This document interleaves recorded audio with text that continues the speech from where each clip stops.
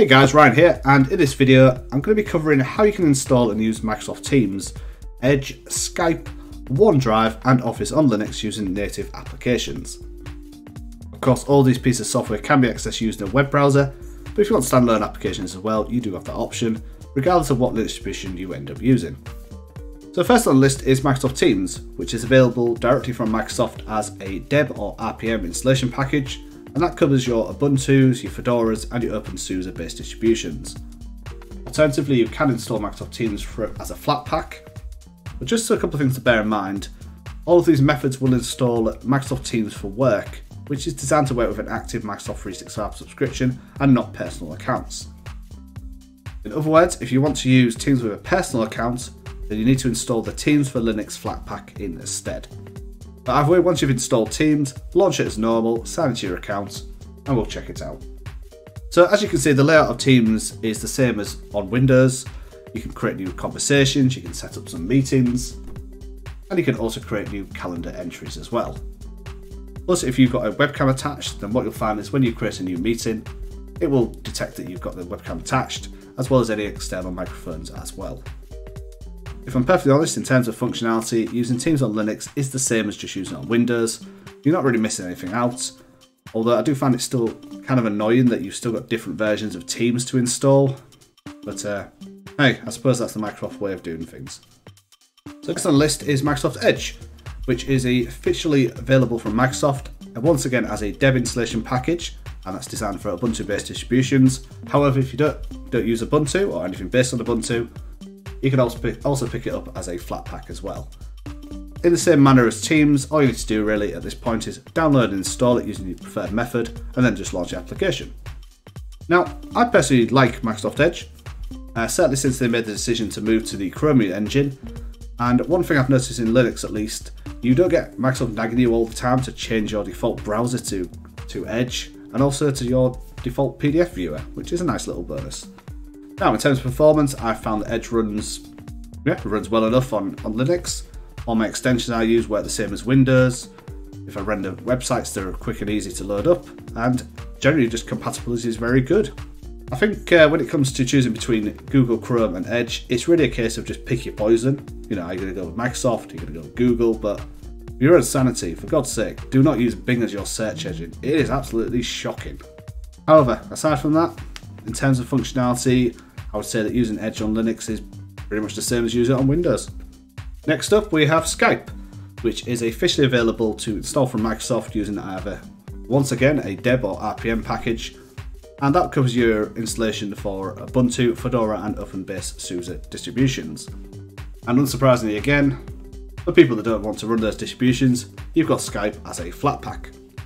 As always, install it using your preferred method, and let's launch Skype and let's see what it looks like.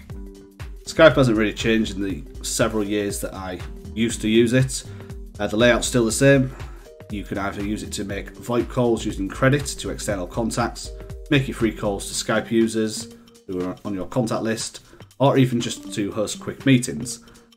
I personally think with the mass adoption of Teams, then I can really see Skype getting retired over the next couple of years, but in the meantime, the functionality using Skype on Linux is basically identical to Windows. There's no real difference at this point. Plus my granny likes Skype, so I'm going to stick with it.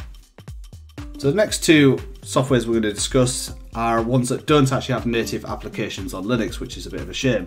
The first one is OneDrive, and OneDrive is Microsoft's file syncing client, and it's used for business use to synchronize between SharePoint sites and someone's desktop, and also for personal use for backing up files and folders to the cloud.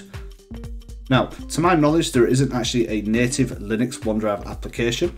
However, there is a fantastic alternative called onedriver, and this allows your computer direct access to your files on Microsoft OneDrive. In other words, what it does, rather than syncing every file to your system, it provides an on-demand download of files whenever your computer attempts to use them. And of course, this works both ways. So if you create a new file on your system, they'll be uploaded to OneDrive, and then if you make some changes in the cloud, it'll also be reflected on your desktop. Now, OneDriver can be installed on several distributions, and there's official installation instructions for if you're using Fedora, OpenSUSE, Ubuntu and Arch-based distributions, or if you really want to be a mad lad, you can install it from scratch. But no matter which way you decide to install OneDriver, once it's installed, you want to launch it as normal. Now I've already got it set up in my system, but I'm just going to show you how you do it from scratch. So let's remove that association. Click the big plus button here, and you want to create a folder on your desktop that you want to synchronize OneDrive to. Unsurprisingly, I've gone for the original option, which is OneDrive. Click select, and then I'm going to sign in with my Microsoft account. Once that's done, what you'll find is your file browser will open up the location of the new folder, in this case my OneDrive, and I'll just show you where that is. So if I go to home, it's OneDrive on the desktop here, and as I can see, I can now navigate through my storage that I've got saved on OneDrive.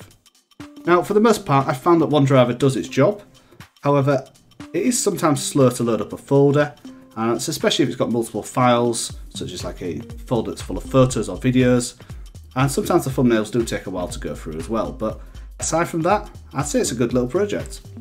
Now obviously, since OneDrive is not available on Linux, I don't think it's really fair at this point to make a comparison between using it natively on Windows and alternatively on Linux. However, OneDrive does fill the gap well, so at least there's that. Okay, so the final application or application suite, I should say, in this video that I'm going to cover is Microsoft Office. Now, unfortunately, much like OneDrive, there isn't a natively available version of Microsoft Office available on Linux, which I personally think is one of the major roadblocks for higher Linux desktop adoption.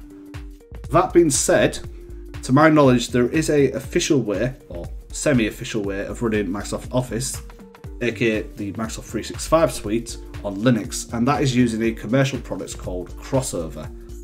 But luckily, you don't need to do any of that. There is an alternative.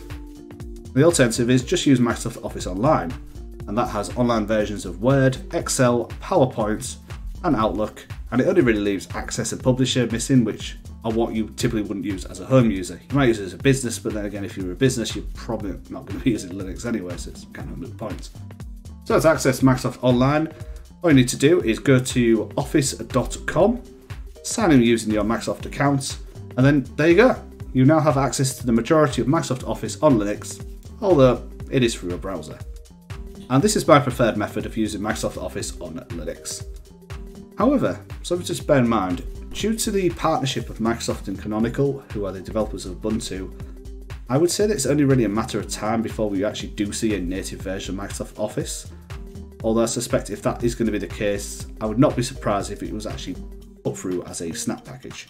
Either way, with that, now you know how to install and use popular Microsoft software on Linux. So, in conclusion, having Microsoft software available on Linux does break down the barriers of entry for most people, especially people that want to try Linux maybe for the first time, and hopefully it allows them to stay.